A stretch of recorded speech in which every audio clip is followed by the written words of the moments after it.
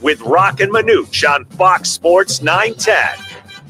All right, Scott Spreitzer joined us normally on Fridays. We got him on a Thursday, and we're going to start with one of his favorite teams, and that's Nebraska and Illinois. They'll go at it tomorrow night in Lincoln, a big game. By the way, Arena Sports Grill, where we'll be on Monday night.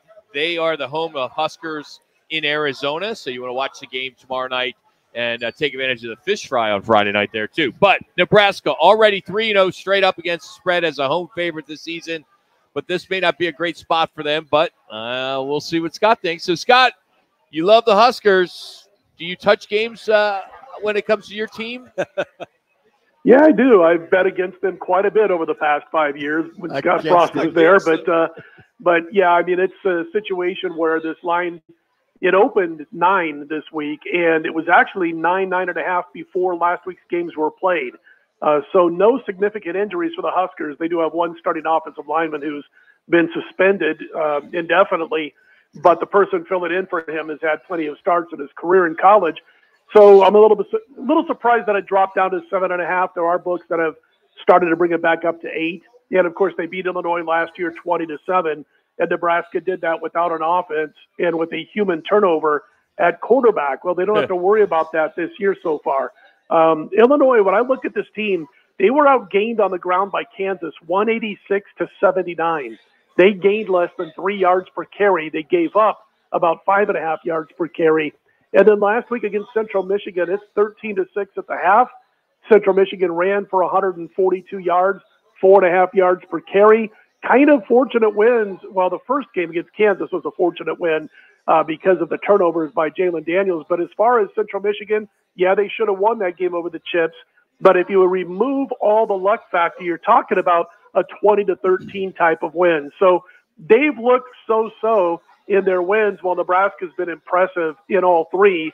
And a 5-star quarterback, Dylan Raiola, is just making this team a different level than what it was a year ago. So I think Nebraska is going to find a way to both win and cover this number. I just think Illinois is about the same, but with better receivers than last year. And I think Nebraska obviously has made leaps and bounds over last year. All right, Scott, you got USC. Last time I looked, it was -5 or 5.5 at Michigan. The Big House got a new starting quarterback. How much is that going to affect the line, or has it affected the line this weekend? Yeah, it's basically been going back and forth between 5.5 and 6. Got to tell you guys right now that if they would have stuck with Davis Warren, USC would have been one of my top plays so far this season, but they've made the change, as you mentioned, to Alex Orji, which means you're going to see a whole lot of running and try to play stout defense. You know, the team has that quarterback problem. Even Orji, if he has to pass, he's 3 for 6 for 15 yards. But this changes the look of the Michigan offense, and so it's a mystery right now as to how well they're going to do or how poorly they're going to play on offense. And then you got Miller Moss, exciting, electric, whatever adjective you wish to call him for USC. It's worrisome for Michigan that as good as their defense is and as talented, they're getting no pressure on opposing quarterbacks right now. No pass rush so far this season. They're struggling to stop opponents on third down. I lean USC, guys, but it's gone from a definite big play to an opinion, mainly because of that mystery at quarterback and what this team's going to do offensively. I think we're going to see a whole lot of running and some option football thrown in the mix. I think this is a great game for in-game betting, because if Alex Orji can't get it going for this offense, I think USC pulls away and wins by double digits. Scott Spreitzer is our guest on the Right Toyota guest line. All right, now this one is kind of unique, Scott, and that is Utah, Oklahoma State. There was a line early, and then the line shifted. Explain to everybody where the line was and now where it is right now.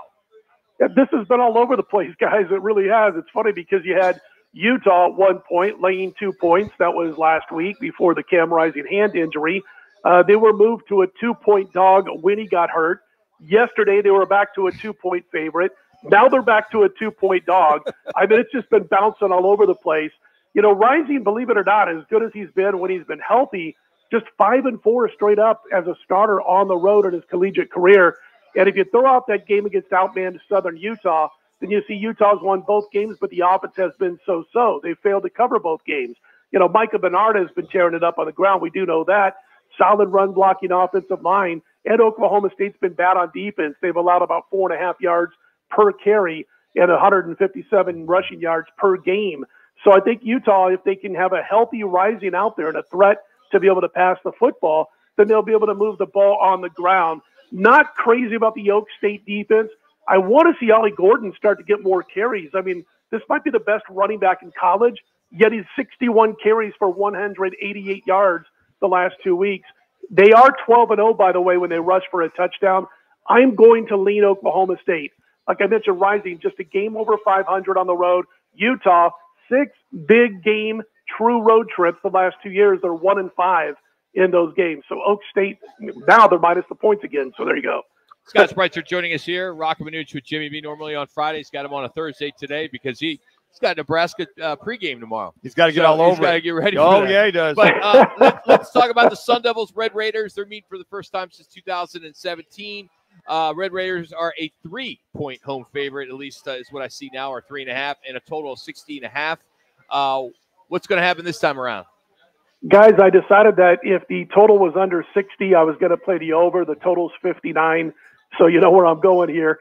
I do believe Tech will be able to slice and dice the Arizona State secondary. They seem willing to get out of the way of opposing receivers at times.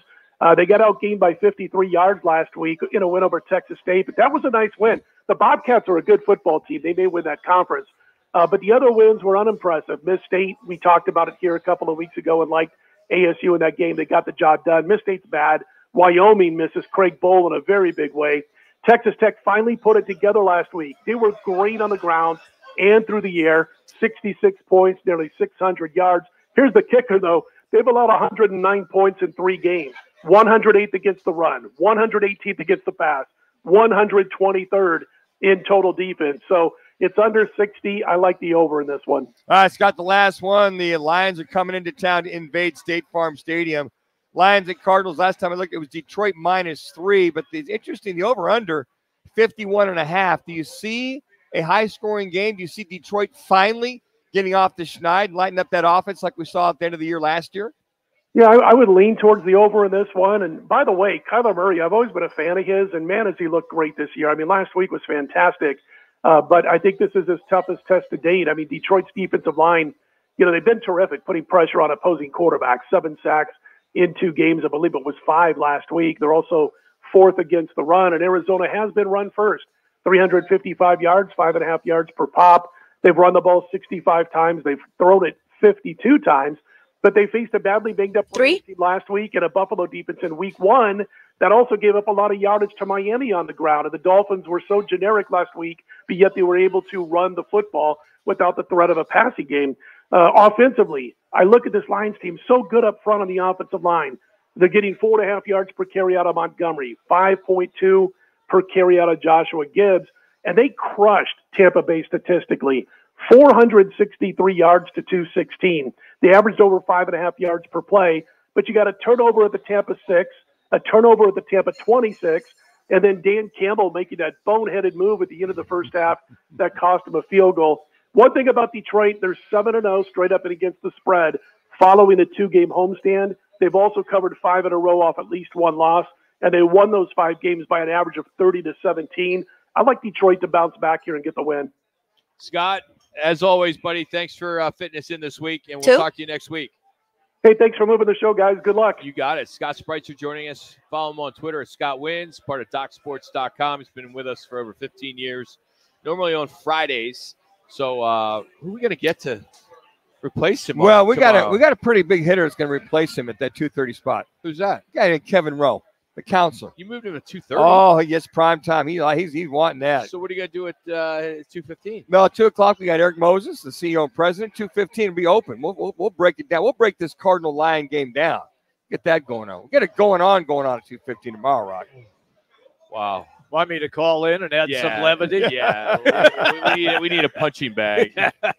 We got a lot going on tomorrow, Rob. Just sit there and we'll break it all down. Some other notes, some things that are trending when it comes to the world of gambling. The Buckeyes, who have Marshall this week, they have won 87 consecutive games straight up as the favorite of 20 points or more. Wow! Since 2016, they're 35-0 straight up. That's just gigantic. And how about this? Hawk over, as in Iowa Hawks. Week 1, Iowa over. Week 2, Iowa over. Week 3, Iowa over. They've always been the under. They always for the have. last 4 years. They found an offense, and now they are the over. No, they haven't. They haven't. Their defense is stellar. They're actually putting points on the board, Jimmy. Not many. They played 2 teams that they just buried. It'll be different against Minnesota's defense tomorrow. One more. Missouri, Saturday. 3-0, 7-0 in the country, or ranked 7th in the country. Yeah. Huge favorite against Vanderbilt this week. They, as a favorite of 17 points or more, they are 53-0 straight up. Wow. Since 1990. They are the most quietest, under the radar top 10 team. They love it. Yes. In the nation. Scott News brought to you by our Twin Peaks fantastic tailgating sweepstakes. It's by our friends from Blue Moon and Coors Light. Text Peaks to 59925. You can do it every day, just once, and a huge grand prize. A Traeger grill, a Blackstone griddle, a pizza oven. I mean, so much. Go to the website, rockandmanuch.com. You can see all the stuff we're giving away. No purchase necessary. Just text Peaks to 59925. Standard message and data rates do apply. Coming up, we'll continue talking some college football as it starts tonight.